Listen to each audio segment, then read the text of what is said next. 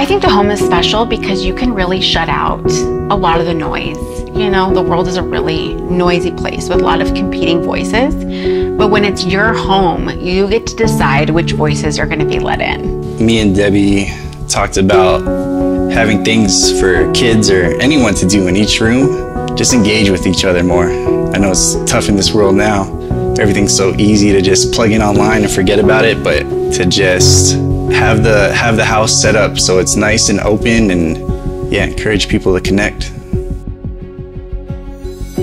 Having all their school stuff in one spot with their backpacks and their lunch pails ready to go really helps with our morning routine. So I do love this, and having it right next to the garage.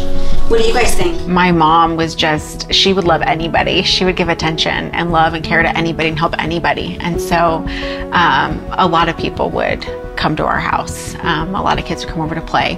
And she didn't mind chaos. Our house, you know, each of us could have a friend over. It could be really loud and chaotic. And my mom was really patient. She never would mind that kind of thing. So I would say hard work from my mom. She's like, was born in South Korea, and she like just has a different mindset. Like anything she puts her hands on, she'll work harder than anyone else to accomplish it.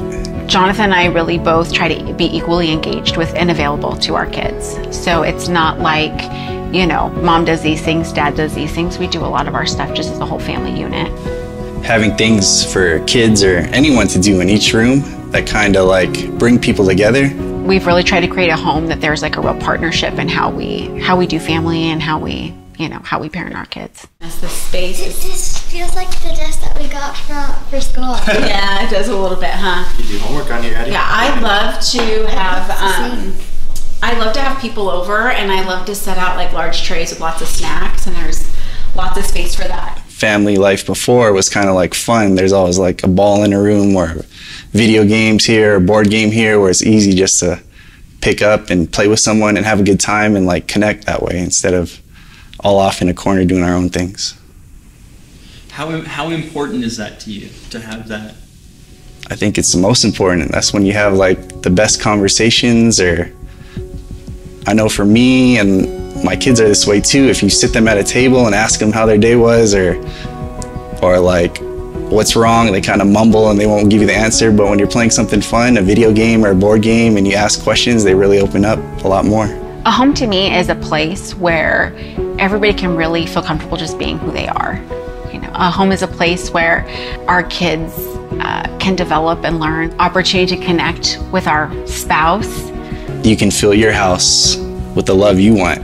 You don't have to take like bad things from your past or things that were forced upon you that you didn't create or ask for. Really early on, the fact that like he's totally fine having the baby in our room and wants the kids to have, you know, be comfortable of a space, you know, in his office, I just think speaks volumes to the kids that like this is their home. It's not like this is your room and this is where you can have your stuff, that they really feel like they belong anywhere, you know, in our home. Know who you're living with, know your kids, you know, have those conversations every day.